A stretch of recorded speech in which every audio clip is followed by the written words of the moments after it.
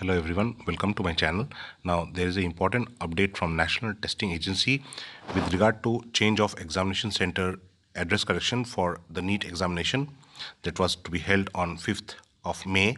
This is in view of the general election, and the students from state of Uttar Pradesh, Rajasthan, Gujarat, Maharashtra, Tamil Nadu, in these states there will be a change in examination center because of the general elections. So students from these states are advised to visit the NTA website and download the fresh new admit card. Okay, they have been sent SMS and email also regarding this update. So do visit the website and get the details. Good luck.